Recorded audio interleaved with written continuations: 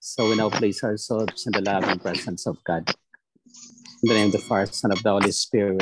Amen. Amen. The Lord be with you. And with your spirit. Lord, thank you for this moment of gathering. Thank you for this moment of sharing with the Holy Spirit that is inside us as your gift to us. Continue to bless our hearts to long for you, like Saint Monica and Saint Augustine, who will be celebrating his feast tomorrow today with Saint Monica. Continue to steer the hearts of all mothers to be prayerful for their sons and daughters and for the family. And steer as well the hearts of each children, like Saint Augustine, to respond to that same prayer as the will and the blessing of God. Be with us in this upper room of Zoom as we pray for the members of our families wherever they are. Keep them safe, O Lord, and keep them in your love. All this we ask through Christ our Lord. Amen. A reading from the Holy Gospel according to Matthew. Glory to you, O Lord. Jesus told his disciples this parable. A man going on a journey called in his servants and entrusted his possessions to them. To one he gave 5 talents, to another 2, to a third one, to each according to his ability. Then he went away. Immediately the one who received 5 talents went and traded with them and made another 5. Likewise, the one who received 2 made another 2. But the man who received 1 went off and dug a hole in the ground and buried his master's money. The one who had received 5 talents came forward, bringing the additional 5. He said, "Master, you gave me 5 talents. See, I have made 5 more." His master said to him, "Well done, my good and faithful servant. Since you were faithful in small matters, I will give you great responsibilities. Come, share your master's joy." Then the one who had received the 1 talent came forward and said, "Master, I knew you were a demanding person, harvesting where you did not plant and gathering where you did not scatter. So out of fear, I went off and buried your talent in the ground. Here it is back." His master said to him in reply, "You wicked, lazy servant. So you knew that I harvest where I did not plant and gather what I did not scatter. Should you not then have put my money in the bank so that I could have got it back with interest on my return? Now then, take the talent from him and give it to the one with 10. For to everyone who has more will be given, and he will grow rich. But from the one who has not, even what he has will be taken away. And throw this useless servant into the darkness outside, where there will be wailing and grinding of teeth."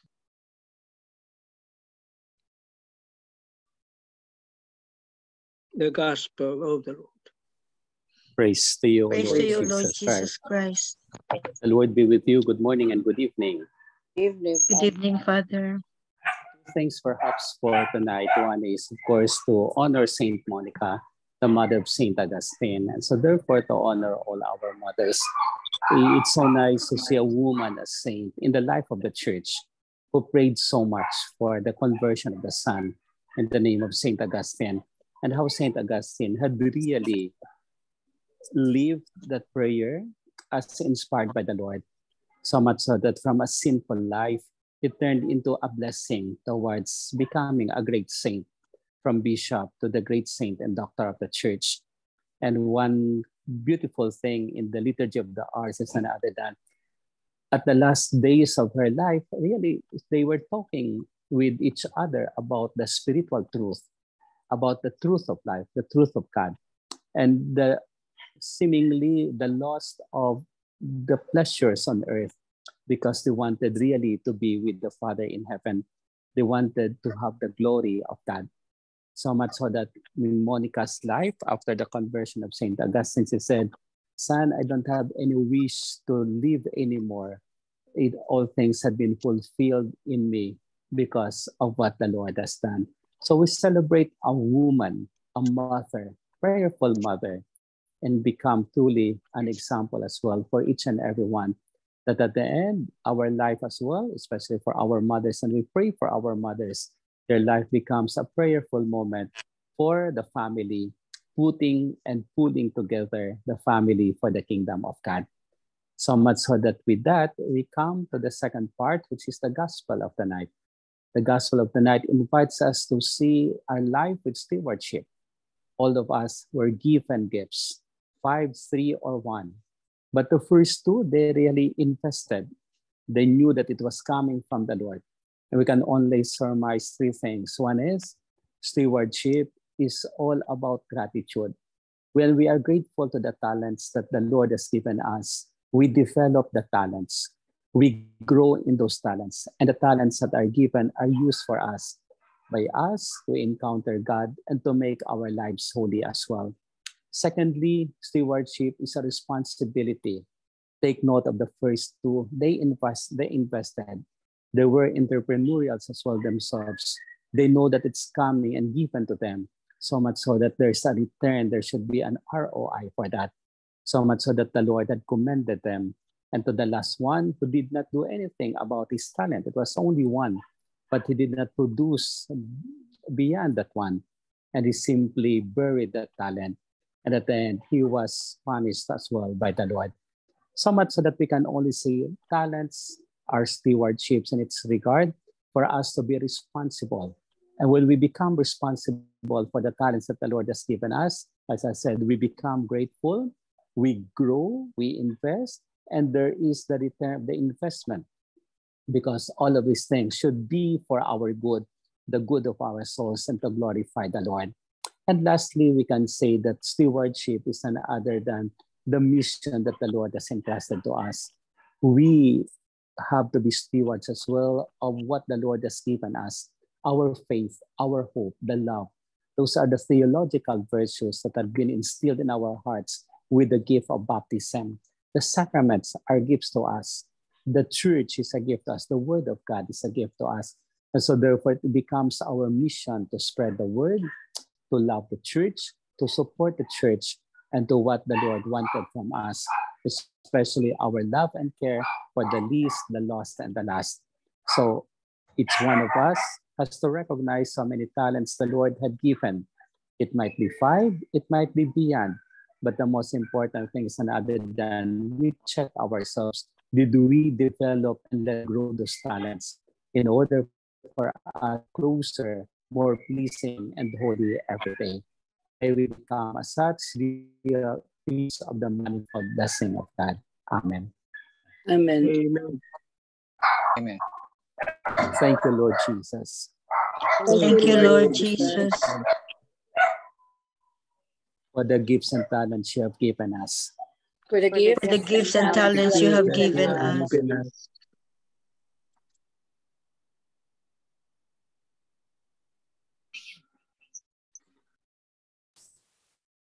For the gifts and talents you have given us. For the gifts and talents you have given us.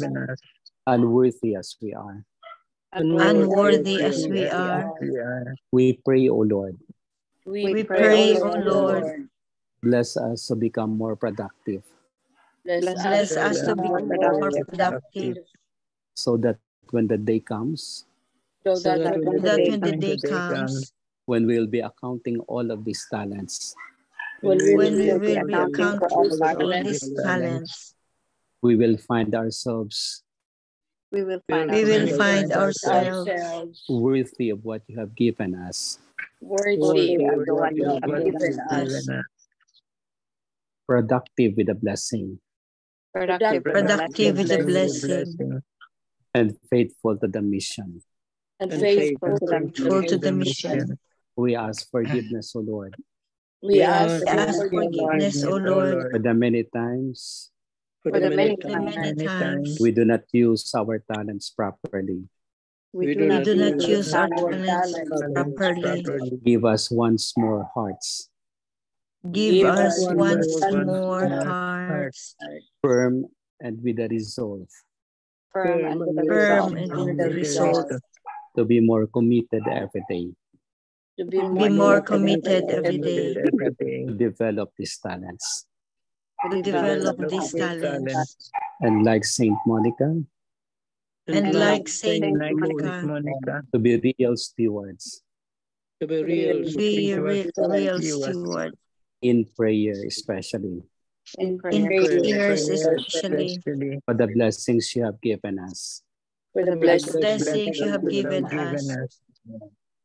Especially our families and children. Especially our families and children. That we may bring each other. That we may bring each other. To the fullness of the kingdom of God. To the fullness of the kingdom of God. Amen. Amen. Hail Mary, full of grace, the Lord is with you. Blessed are you among women, and blessed is the fruit of thy womb, Jesus. Holy Mary, Mother of God, pray for us sinners, now and at the hour of our death. Amen. Saints Michael, Raphael, and Gabriel, pray for us. Angel of God, my guardian dear, to whom God's love permits me here, over this day be night, the light and guard, rule and guide. Amen. Saint Augustine, Saint Anthony, and Saint Hannibal, pray for us. Saint Monica, Pray for us. Send, O Lord, Holy apostles into your church. the Lord be with you. And with your spirit. Almighty God, bless us all, our families, the Father, Son, and Holy Spirit. Amen. Amen. Good evening, all. Good evening, Father. Thank you very much. Welcome. Yeah, we're 10. Very nice. 5 ba? Thank you very much, Father. Welcome, Tito June. How are you? Hindi lumalabas ng bahay. Still inside. Hey, Tita Course. Morning. Good morning. Morning, Tita Course. Morning, Father. Wow. Good morning, Tita. Good evening and morning. 11 na tayo. Si Judas na lang kulang. Si Judas na lang kulang. Hindi papasok yun, matataas. Hindi papasok. Hindi, may misa sa Tita Lena sa Buklod daw. Meeting, tinawag ko sa pare. So, sabi niya, kung pwede daw na ako na lang muna ang mag-read. Sabi ko, okay naman. Pero she will try kung wow, makahapon. galing. And tomorrow we have our mass, no? 7:30. 7:30. Hindi 7:45 ba? Hindi 8. 7:30. Sunday Mass. Yes, Father. Galing, galing. May very good example tayo, Father, about Saint Monica ba? Very good example. One of the warriors ba? I don't know kung you still remember, no? Yung he was in the mountain, nag-join siya ng NPA, tapos ang mother niya very very prayerful, and then nag-ano siya. Ibutang sa island. Ha? Tapos tita. Oo. Kasi lumabas yung blood work ni Antonio ka sa kinuha ko. Sorry. Tapos because of it's okay. Because of the very prayerful mother, no, na every ano niya talaga ginampo niya sa Ginoo, ginhalad niya ang ang anak niya. Ngayon ang anak niya is leader ng Our Lady of Mediatrix. Our Lady of Mediatrix with like 2,000 followers. Like 2,000 followers. So very very pious follower and devotee of Mama Mary. So ang mother niya is like what was like Saint Monica. Imagine a mother, no, the fear of the mother, the fear and the care of the mother, na ang anak is he went astray, pero for a while lang pala, kasi because of her prayers. Because of her prayers and faith, siguro. So ngayon is church leader. Imagine, no?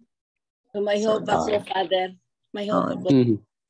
Naman. Basta you pray for your children, and never ending. The Lord will take care. The Lord will take good care of them. Yeah. Pero sabi ni Pope Paul VI, dapat ang mga fathers more prayerful. Alayang kina Tito Jones. Excuse it, Tito Manny. Hindi lang mother, no, ang mag-prayerful, no, pati na father mag-prayerful. That's from Pope Paul VI. Sabi niya, the father is, in view of the example of Saint Joseph, should be really the leaders of the prayer at home. Being the head of the family. No? Ang image of the being the head priest of the family. The head of the family. Father, Briefly. Oh, I'm sorry. Please go ahead, Tito Doc June. I am taking the work of my wife who is gone. So I have to pray for my children. Ikaw ang substitute. I-continue mo. Ang briefly no naka-watch ako ng homily ni sino ba 'yun ang priest na 'yun na sa Father Concepcion. Oo, na there is not mentioned in the Bible na mothers or parents take care of your children up to old age. Up to malaki na sila. Ang nasa Bible daw is children take care of your parents when they become old. Yes. Tapos nag-remind kayo mga bata, ganito, love your mother, love your father, take care of them when they become old, because there's nothing in the Bible that says parents take care of the children until they are old. So the Bible, lalo na sa Ephesians, should love their children and give good example, because when they love and give good example, in return later on their children will take good care of their parents. Yes, Tito, so go ahead po. Sa ngayon, Father, bumabaliktad na ngayon eh. Ano na po yun? Mostly ng mga parents na sa hospice na eh. That's the sad, no? Nasa nursing home na. Nasa nursing home na. Instead na yung mga anak ang mag-take care. Depende naman kasi for the demands. It's already being, parang naging na rin siya, trend. Kahit sa Philippines. Kahit dito sa atin. Yes, very true. Depende sa reason kasi nga ang sabi naman is kasi may kanya-kanyang buhay na mga adults na they have to take care of the family. Pero ako mismo, no, my father was in the nursing home for 5 years. Pero sa nursing home na doon ako. That's okay. So that's another thing. Yeah, that's okay. But I didn't really feel guilty na ginano ang father namin kaysa maiwan siya mag-isa sa bahay na wala siyang kasama. Kung sa nursing home siya, maraming activities sa nursing home. It depends on a nursing home. May mga nursing home na either pwede makakompete sa bahay, sa atmosphere, home-like atmosphere. Tapos ang care is iba. Ang care kung ang mga anak is walang time sa mga parents nila, sa nursing home is mayroon. Mali ang notion ng iba na because of nursing home tinambak lang ang pasyente, ang nanay ninyo diyan or ang tatay ninyo diyan lang, parang gin-abandon lang. No. Hindi kasi ganyan. Isang maganda, tita, I mean sa iyo that could be an exception kasi you were also there at the nursing home every day. Pero yung care and the love of a son or a daughter to the father, na sana the father and the mother could really get from their son, it's really different from the care of the nursing of other home. people. Although yun, from professional yun to become really compassion. Ang shift doon kasi from professional to compassion eh. Sa sons and daughters kasi iba pa rin yung love na iba pa rin sa parents. Pero sa inyo naman kasi you were there, so that's a different thing. Kasi nga you are there every day. So seemingly your dad sees you every day. Pero yung iba kasi na mga anak, nagbabayad lang kasi may pambayad. So parents are there. So that's another extreme. That's an extreme really. That the parents do not feel the warmth of their love by virtue of the reason that, they have also their activities, they have their families, They could not do that. Pero iba talaga ang home. Yes. And iba talagang care ng anak sa parents. ang ano naman kasi is nag-click dito ang mga nursing homes dito. Depende kasi sa culture. Ang culture dito kasi is iba eh. Sa atin is talagang we don't give up our parents, di ba? Oo. Family dito prides. kasi is wala eh home. Please go ahead, Tita ko. I'm sorry, June. Mostly kasi yung way of life ngayon is very heavy compared to the life noon before. You have to double time now to earn more.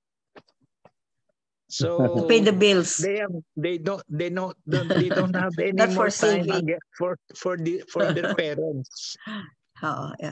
It's true. Depende sa culture. Please go ahead, Daikor. Ang nakikita ko lang kasi, the difference is, I've seen how we siblings took care of our father and of our mother and of our two siblings. Kaming magkakapatid talaga ang nag-alaga na sa bahay, okay? And ang nakikita ako naman dito sa US ay hindi pwedeng gawin yun. The reason for that, I think, really is yung economic realities ba? Kasi sa atin, it is easy, like for us, no? It was easy for us to take care of nanay kasi dalawa siyang caregivers na doon natutulog talaga sa bahay, doon na nakatira. Ikinuha talaga namin siya ng yaya. Kayang-kaya sa Pilipinas yun kasi may makukuha ka na ganun. So, pwedeng sa bahay mo alagaan ang iyong parents o ang iyong elderly na sibling kasi may makukuha ka na mag-aalaga. So, then, uuwi ikaw, pupuntahan mo sa kwarto si nanay, yung ganyan, kakausapin mo siya, di ba? Ganun. Ngayon, dito naman, you cannot afford. You cannot afford to pay a full-time. Dalawang caregivers. They are being paid by the hour. It's true. Yes. Ang nani lang dito, ang bayad is what, $25 an hour? So, bata lang yan, nani lang yan, yaya lang, $25 an hour. Ay, yun pa kayang bedridden or ano. Yes. So, talagang the children... Tapos free yun, free. Free ang nursing home. The children are forced to make this hard decision. Really. Some of them, it's true, Tita Cor. They are forced. They are forced. Although, siyempre, you try to juggle the time. Juggle the time. Pero, yun nga, na kung sa Pilipinas, kakayanin. Iba. Kakayanin. Na ganun. Pero dito, parang, either full-time na mag-aalaga ang anak sa bahay sa kanyang parents, wala na siyang trabaho. Or magtatrabaho siya para masupport niyang nanay niya. Din naman, conveniently, comfortably doon sa nursing home. Parang ganun. So it's a choice between a hard place and parehas na Anyway. Especially sa akin, in my case, I am the only one.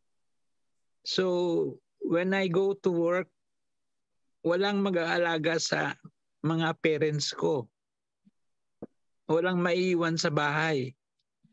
So, ganon. If you are only one, you cannot ihati mo yung katawan mo or time mo to take care of your parents. Dahil ikaw lang mag-isa. Kami naman kasi we are blessed. We are blessed na lahat kami na magkakapatid nandito, and then parang neighbors lang kami. So ang ginawa namin sa father namin is dinala sa nursing home. Tapos every Saturday nilalabas namin, every Saturday yan. From dusk to dawn. Yun ang kwan. So it depends on the situation really. It depends on the culture. It depends on the situation. Pero bottom line mostly is for the good and beneficial to the elderly. Yun as long as that intention that, you know, all the things are done out of love. Out and of not love, because the parents are ano na sa atin, parang pasaway o too much, we do not. Kasi kung it's putting there because we simply do not want to be disturbed because of many reasons or another, then that's a different story. But, you know, putting them there for a better reason, you know, still care. I love you still, mom and dad, but, you know, this is my situation. But thanks be to God, we have financial capability and there are people who could be of help, and I will never abandon you. So that statement na, that the children would never abandon their parents, I guess that's something very, very, very touching, and siguro that's the love that they have. After all, sabi natin, di ba? Who are our first neighbors? The parents are our first neighbors. Kasi that's the fourth commandment. After the three commandments about God, it's love your parents, honor them. I have known, Father, a family na dalawa yung anak, namatay yung lalaki, ang kapatid na lalaki, tapos yung naiwan yung nurse na kapatid na babae. So dalawa lang sila. Ngayon namatay ang nurse sa sakit. Then ang matandang nanay nila hinahatiran lang ng mga neighbors ng pagkain sa bahay nila until the time that came that na ano lang nila, na nakita na lang nila na patay na yung matanda. Nakawawa. Iba, depende sa situation nga. Depende sa situation. Kasi nauna namatay ang dalawang anak. Yes. Nauna namatay ang dalawang anak. Opo. God bless the neighbor. Yes. Yes. Further question, Father. Yes, Patita Mami. Gifts, talents also, Father. Yeah, I mean, one name of that, it's synonymous.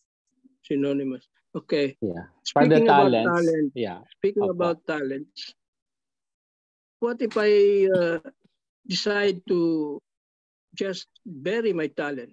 Because those, for example, the talent that I have is to create weapons of mass destruction. What can you say about it? So that talent is not used according to the plan of God kasi you have to destroy people. Yeah. Can there be a reverse of the talent? Instead of mass destruction, what can be done? So instead of the weapon for mass destruction, why not the weapon to unite people? Misuse na klase talent yan. Kasi if it is talent, it should be really to glorify God. Yes. And to lead our lives to the Lord, closer to the Lord. Tito June, nakamute ka. Tito June, I know you're saying something. Nakamute ka, Tito June. Yan. Yeah. I was saying the real talent given was intelligence, and it was misused to create weapons of mass destruction. It's not good, of course. Yes. It's true. Because the freedom and the intelligence are the first gifts of the Lord. While we have the intelligence, we are asked to use it wisely, the freedom. But the freedom is not to destroy others. Is to develop others, sana. So those creating the promote peace are answerable to God also. Yes, answerable. And we are also answerable when we not condone them, when we not condemn them. and we simply, keep quiet. Especially That's why this, the talent is responsibility and mission. Especially Yes, the talents of doctors who perform abortion. Abortions, yes. Yes, yeah. It's true. Yeah. It's true. Mm-hmm. In fact, diba, sa abortion, when the doctor does it with the woman, he is an accomplice of that. And ipso facto, automatic, excommunicated yung doctor. So if he's a Catholic, he could not receive communion. He could not, in fact, he needs the absolution of the bishop. And only priests that are delegated can give the absolution. Pero ordinary priests without the faculty of absolving abortion, they could not grant that one. They have to go to the bishop.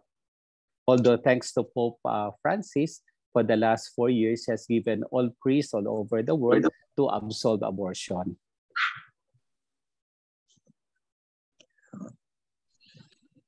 Oh, it's a great sin. It's a great sin. Oh, yeah. It's murder. Yes.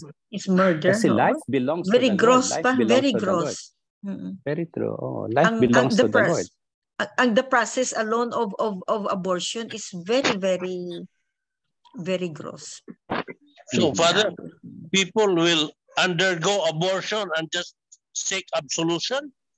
Ganyan ba yan? Well, no, if they have done that one, if they have the remorse, then that's the time they ask for absolution. It's not simply asking for absolution in order to do it again. So once you ask for absolution, it means you are repentant of your sin and you will not do it anymore. Oh, okay.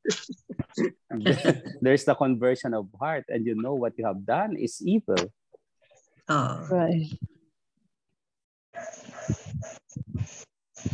Hindi ka naman siguro, maski na na-absolve ka, pero deep inside that sinner, siguro na it's okay, I'm going to commit it again, siguro. I mean, it's not a true contrition. It's not a true confession. So, wow. Very nice topic. Magiging accomplice para pag nag-anesthesia ng ganyan, no? Hala, mag-guilty ako niyan, Father. Nag-confess na si Tista. Kasi tinawag ako. I mean, I didn't know. It was an emergency. They called me one time sa BCMC, Visayan Community Hospital. Oh, doctor, you have an emergency, DNC. Kasi nag-bleed nag-bleeding daw. Okay. Tapos pagdating ko, diretso kaagad, no? Binigyan ko na ng pento. Ayan, pinatulog na. Hala, na-stuck. Sabi ko, ano na-stuck dyan? Akala ko ba DNC ito? Naku, hindi ko na. Kasi emergency, nandun na sila sa loob. Yun pala, na-stuck kasi ang head. Abortion pala. Hala, hindi na ako makaano. Wala, kasi I am to save the life of the patient. Hindi ko alam na may ginawa pala sila sa loob. Tinawag na lang ako doon sa It's not your sin, siguro. You didn't know. Hindi mo alam, tita. So, you are not liable for that. Pero yung ethical engagement doon, dapat talagang both lives should be saved. Although minsan pinaprioritize yung mother, no? Kasi siyempre mother yon, yung child parang second in priority. Pero the thought really sana dapat ethical standards is to save both. Now, along the line, if the child could not be saved, but then things had been done so as to save, so wala ka ng liability doon. Pero kung at the outset to save only the mother and to kill the child, that's sinful. Yeah. Sige, Tita Bex, limpyo na ang konsensya mo. It was not your fault. You didn't know kasi. Hirap na physiologist pagka ganyang situation, Father, na you're being called to answer for an emergency na ganun pala, na hindi mo tapos alam. Abortion pala. Something happened pala.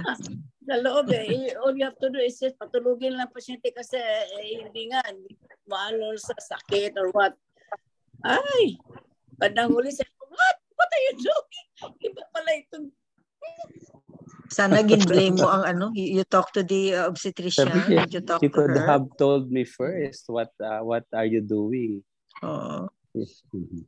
Sana Sige lang. pinatulog Pero basta mo na obstetrician. Basta importante, tita, hindi ka accomplice doon kasi you were cold, wala ka namang alam, siyempre. Although yung ano mo doon would be siguro yung omission mo, you did not ask why, so on and so forth. Yeah. Because I was informed only na emergency. I have the life dahil nag-bleeding daw. Okay. Ay, hindi naman ako sinabi na yung pala, may main problem pala sila. Diyos ko. Ilang. Wow. Sige lang, Tita Vic. Isa lang ako. Yun, confession na yun. Open confession. Pero ngayon ko lang naalaala ba na, noong nagsabi kayo na ganyan, ay, nga, no. Naging accomplice pala ako doon. We're talking about the confession ba? Basta kung sadya, ibig sabihin accomplice ka. Pag hindi mo naman alam, you are not. Okay, salamat. So, Father, are the three conditions not complete to become a grave sin? Well, kasi hindi niya man alam. The knowledge is not, although sa yung omission ni tita, she did not ask, although she was compelled by virtue of the emergency. So the word was emergency, but without inquiry kung what is to be done and why it was happening or why she has to do the anesthesia. So if it is not complete knowledge, so it does not conform to the three things so that it becomes a mortal sin. Okay. Okay. Wow. So nice. Okay. Thank you. See you tomorrow sa Mas. Thank you, Father. Thank you very much. See you sa Mas bukas. Thank you. See you po. Father. Love you, Father. We love you. Okay. Okay, 3 pointers. Please go ahead. Yes. Wala pala ako. Please go ahead with the 3 pointers. The 3 pointers coming from Matthew chapter 25, verses 14 to 15, 19 to 20, 22 to 23, 24, 25 to 26, and 28 to 29. The first pointer. Each of the servants in the parable was given talents according to their abilities, and each was expected to use them responsibly. These talents are God's priceless gifts to us that come in many forms. Second pointer. These varied talents given to us could be our material wealth, the gifts of teaching, leadership, intelligence, art, compassion, and the like. The third pointer. Ponder on your God-given talents. Have you used them well and responsibly? How is God challenging you to use them for His greater glory? Amen. Amen. Amen. Just like what Father Danny said, no? Yeah. About talents. About talents. So, any piece of your thought about these 3 pointers?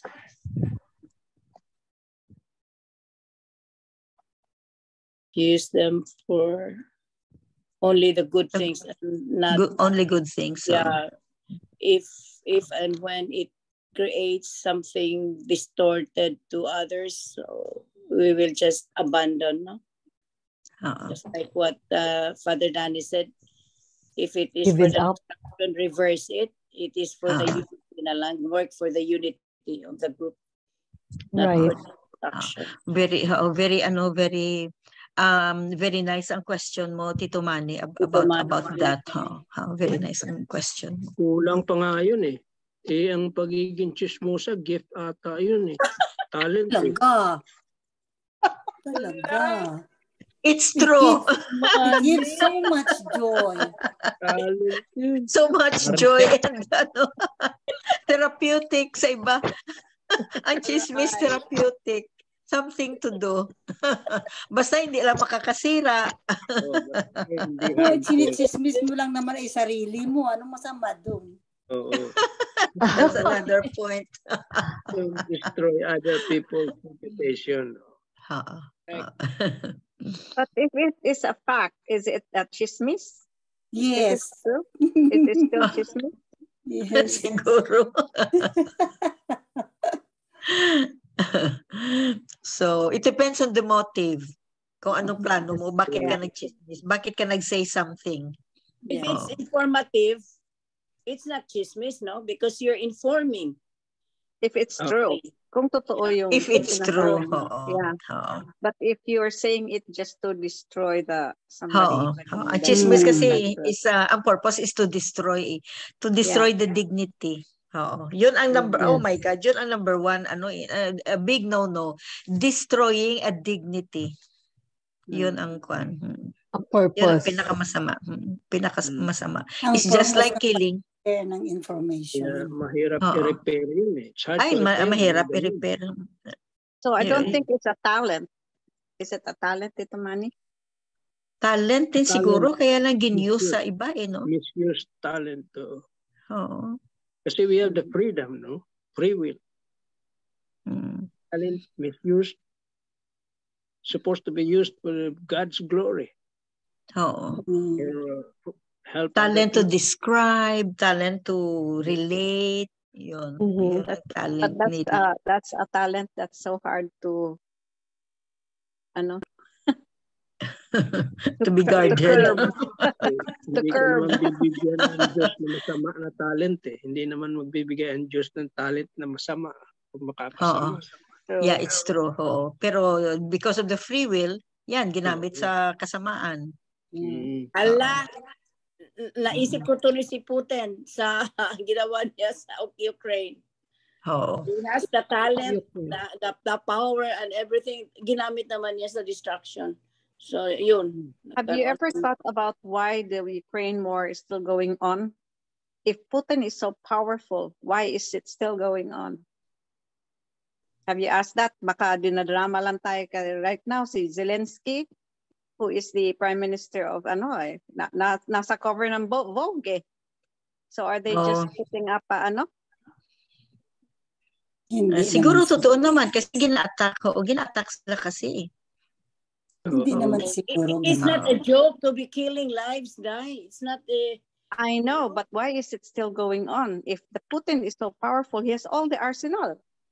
Ukraine is very small compared sa power ng I think kulang ng practice ang army ni Putin.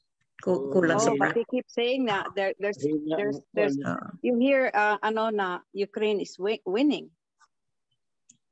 Good kung ganyan Really, sometimes all this politics is so dirty. That's all I can say. It's been said. It's really politics killed my life. Yeah. Yun lang. Politics killed my life. You are a living memento for that. Right. So, anyway. And crushing the dignity because of chismis, killed me also. So nawala na ang original na Dr. Mary June sa Panta, nawala na sa Iloilo, namatay na yun. But magre-resurrect. Magre-resurrect in a few days. Anyway, any other talent? Okay, please go ahead, Tita Cor. Okay, ito iba na, hindi na to chismis, okay? So, about the topic of the gospel, God knows us personally because He created us and He knows to whom He gave more and to whom He gave less. But the important thing to remember is that He only gives to us what we are ready to receive and what we are able to use. subject, of course, to God's grace and to our free will. Okay. So having said that everyone has his own share of talents, some have more, some have less, God has equal trust in all of us, that we can make use, because he knows everything. He knows that we can actually make use of the talents that he is giving us. Maybe this is the reason why in the parable, the master got angry with the one who was too lazy, or he did not care enough to do something about the talent given to him, because the master knows, or God knows, that whatever he gives you, you are given by God Reliable. enough ability, enough capacity to make use of it. Okay? So, and then in his wisdom, God created man in such a way that no one is sufficiently or very self-sufficient, such that he will never need anything from anyone else. And the reverse of that, God did not create anyone who is so poor that he cannot share or he cannot give anything to others at all. And so, if we notice in our Christian life and in our communities, God has, di ba kung minsan naiisip natin, ano ba ito? Bakit naman yung maraming mahirap pa rin? Kahit na anong charity work ang gawin ng simbahan, marami pa rin mahirap. Okay? So maybe God put them side by side, the haves and the have-nots, because God wants to use our talents, or God wants to use the endowments he gave us to supply the needs of those around us. So the haves have needs that only the have-nots can give to them, can supply for them. And the have-nots have needs that only the haves can share or can provide to them. And this is how God wants his people to live, one helping each other toward salvation. So, what does that mean? It means that every time we have to pray for God's grace, so we will have the will and we will have the humility to receive as well as to give. Because it takes a lot of humility to be able to give something to somebody much more endowed than you are. Di ba? Parang mahihiya ka magbigay ng ito lang ang kaya ko. So it requires humility to be able to do that. Tapos, ganun din yung mga mayayaman. It requires humility from them to be able to go down to the level of those who don't have and give without making it appear as if they're doing charity work. So they have to put themselves in the shoes of those who don't have and not trample on so that they don't trample on the dignity of those who have less in life. So rich or poor, we need to pray for God's grace all the time, so we can have the will and we have the humility to both give and receive. Amen. Amen. Oh. May nabasa ako noon na I don't know if I can still find na I asked God for love. He gave me difficult people to help. Yes. Ganyan ba? Yes. I will look for that, tapos i-post ko. Maganda na Lord, I was asking for love, but you gave me difficult people to please. Yes. I I asked for strength, but you gave me enemies to fight. Yeah. Oo. Fight. Yeah, parang opposite ang binibigay ng God. So, ang ano dyan is all prayers are answered. All prayers are answered pala. Oo. Pero in different way. Imagine ka, you ask for love and then akala mo hindi ka binigyan ng love. But God gave you difficult people to care for. Kaya, so if you care for those difficult people, love pa rin yun, di ba? Yeah. So, maybe when we pray for love, God answers us by saying, you have more than enough love. You should give some love away. That's why he gives you people who need love. Maybe that's the answer. So yeah, that was a very beautiful piece of thought yun from somewhere. Tapos parang ginkopya ko, I'm going to share to you. Ang bottom line doon is all prayers are answered, pero in God's way, para maintindihan natin. So, amen. Amen. So, it's easy to love those you love, but it's so hard to love those people who are unlovable. So, and God created everything perfectly. See? Can you imagine if God created everybody rich? See? Yeah, no more charity. Wala nang charity. We cannot practice charity if lahat tayo is rich. The poor you will have always with you. Hindi na mawawala yung mga mahirap. Because they're doing some part of what God plans for salvation for everyone. They're playing a role that you know. So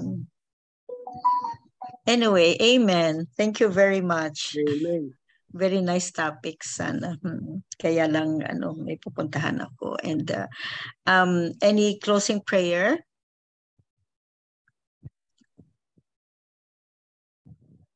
The prayer, huh?